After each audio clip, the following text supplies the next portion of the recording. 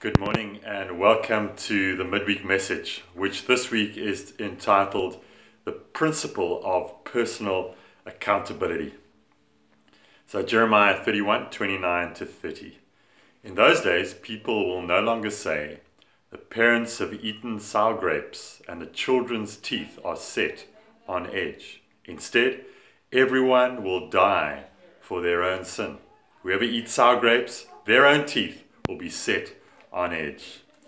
So here's a quote from One Year Bible and just sums up this reality. Popular culture tells us that we are never at fault for our own failings. Rather, society, parents, and our environment are to blame. Sound familiar, parents? While it is true that circumstances can affect us in ways that are beyond our control, too many believe that they are never accountable for any of their own actions. It's always someone else's fault. End of quote. So what led to this above statement then in the Jeremiah passage that we quoted? Well, God had sent multiple messengers to warn them to turn away from their wicked ways, speaking to Israel, and they needed to turn back to God.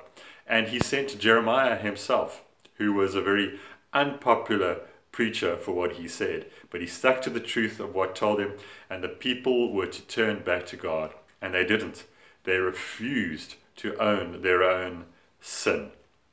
And this is also quoted in Ezekiel chapter 18 verse 2. It says, the soul who sins is the one who will die. So it seemed at the time that the feeling was pretty widespread that Israel was being punished for the sins of previous generations, just like us who like to blame everyone else, our parents, our environment, etc., for our own sins. So they were doing that, blaming previous generations. Then they felt, because God is unjust. Why are we being punished? But they failed to acknowledge their own sin before a holy God. Of course, this kind of blame shifting has been around forever and ever. Going way back to the Garden of Eden, Adam and Eve, we know the old saying is quite true, that Adam blamed Eve, Eve blamed the snake, and the snake didn't have a leg to stand on. So in the Jeremiah passage, the Lord speaking through Jeremiah is bringing home this principle of personal accountability. We are responsible and accountable for our own actions, our words, our lifestyle. Sadly, today also, we don't have these strong preachers like in Jeremiah's day. We have sort of popular preachers, and if you're a popular preacher and you're trying to attract people to your services and what's being said, then it's not popular to speak about personal accountability. It's not popular to speak about being accountable before a holy God. So, on the other hand, the Bible is very clear about how the sin of Adam has influenced all of us. And the first way is inherited guilt.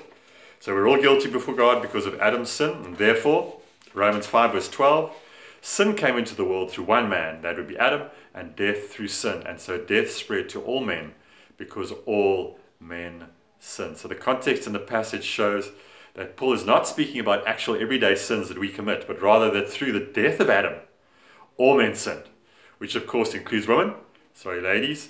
Therefore, the whole human race, including you and I, was represented by Adam at the time of testing in the Garden of Eden. So really what this means is that if it was me or you in the Garden of Eden, all of us, the whole of humanity throughout all the generations, would have failed the test the same way that Adam and Eve did.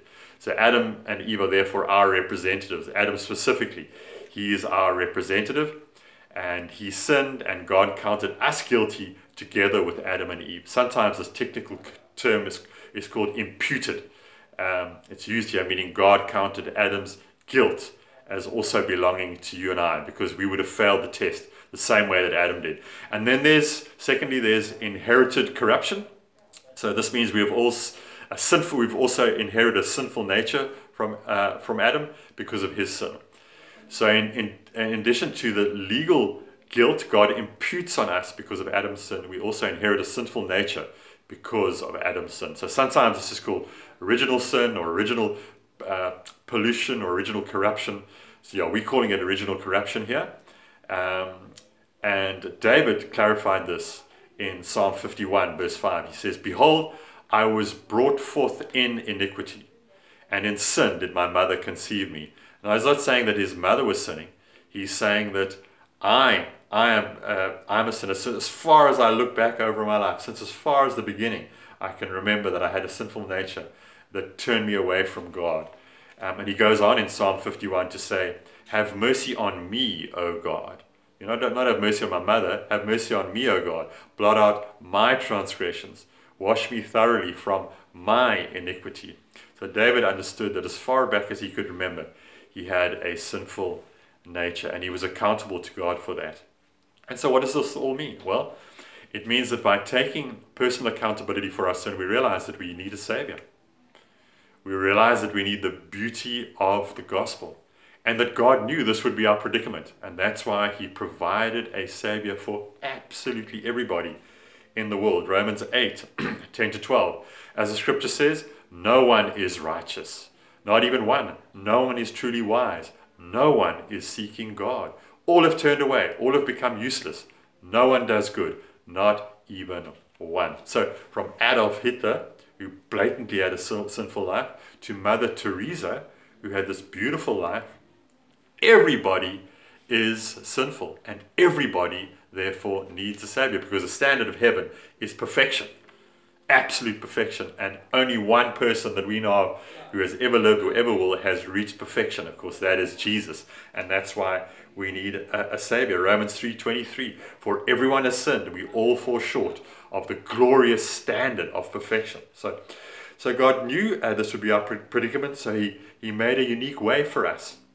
Romans goes on, yet God in his grace freely makes us right in his sight. This is the beauty of the gospel when we realize our predicament. He did this through Christ Jesus when he freed us from the penalty of our sins. Romans 3 verse 24. So the way, friends, to a more joyful life, a life of integrity, a life that matches what we say and who we are to how we live, is to take personal responsibility, to be accountable for our sinful actions, to stop the blame shifting, stop blaming our ancestors, stop blaming the previous government, but to be accountable and say, what about me? What about my sin, my faults? And then be accountable to one another. Acknowledge those we've hurt, our faults. Acknowledge our side of the disagreement, the struggle, the pain. God knows everything anyway, friends. So why don't we come clean with him today in personal accountability? Let's make it a new day. Make it a new start. Let's pray together. Father, we are sorry for the blame shifting we so often do. We are sorry for the times we blame others without owning up to our own faults, our sins, our mistakes. Today we gratefully receive the gift, the perfect gift, the righteous life of the Lord Jesus Christ, who makes us right before the Father. In Jesus' name, amen. God bless you, friends, and have a wonderful day. Look forward to seeing you on Sunday. Goodbye now.